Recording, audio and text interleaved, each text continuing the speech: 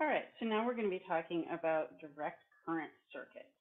Um, so we'll start with an introduction. So this is what's called a circuit diagram.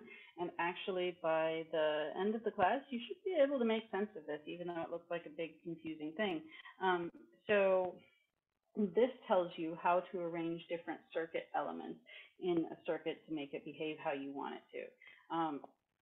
And I know, you guys are physicists. You're going, why am I ever going to use this? Trust me, it's useful if you're ever going to work in a lab, but even if you aren't, it's a useful life skill. Um, so this gives you basically a schematic or a blueprint for how you're going to build what you want to build. Um, and there's different sources of voltage that you can have.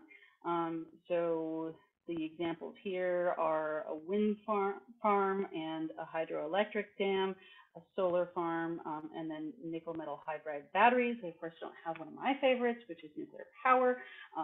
Best for the environment, guys. So a variety of different power sources.